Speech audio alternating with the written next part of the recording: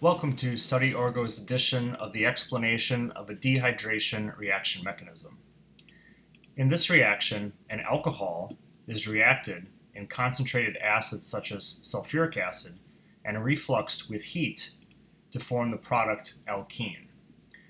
This reaction eliminates a molecule of water, hence the term dehydration. A proton on an alpha carbon next to the alcohol will lead to the formation of an H2O molecule, hence water and dehydration. Let's take a look at the reaction mechanism. To start the mechanism, concentrated acid will react with the solvent water to form a hydronium ion, H3O+. This will serve as a catalyst for the reaction. A catalyst is a molecule that starts a reaction but is reformed at the end of the reaction to begin a new round of the reaction, which we will see in just a few steps. Although this reaction has its own name, this reaction, dehydration of alcohols, is an example of an E1 elimination mechanism. The alcohol attacks the hydronium ion with lone pairs of electrons on the oxygen and removes a proton from the hydronium ion to regenerate water. Remember that positively charged intermediates, such as the hydronium ion now on the alcohol, are very good leaving groups. So a water molecule breaks off of the alcohol and forms an intermediate carbocation.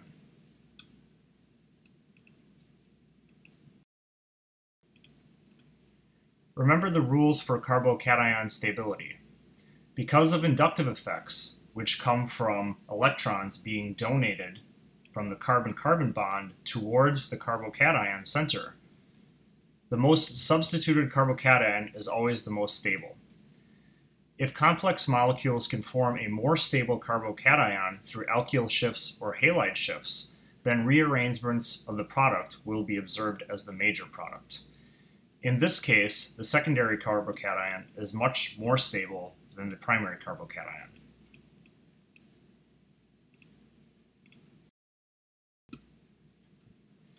In the final step of the reaction, the water molecule generated from the first step will now attack an alpha carbon proton. The carbon density from the carbon-hydrogen bond will be shifted towards the carbocation to form the product alkene and regeneration of the hydronium ion catalyst. We here at StudyOrgo like to give you the tips and tricks to help you prepare for getting the mechanism right on your exam. Remember that the overall big picture of the reaction is a dehydration reaction of an alcohol using acid and heat to form a carbon-carbon double bond, an alkene product. The mechanism involves elimination of water via an E1 reaction mechanism. Remember that carbocation stability will determine the major product. When considering the regioselectivity of a reaction, remember that the Zaitsev product is usually formed, which means that when you choose which alpha carbon proton to remove to make the product, choose the alpha carbon proton that will make the most substituted double bond. That concludes our explanation of the dehydration reaction mechanism. We thank you for watching.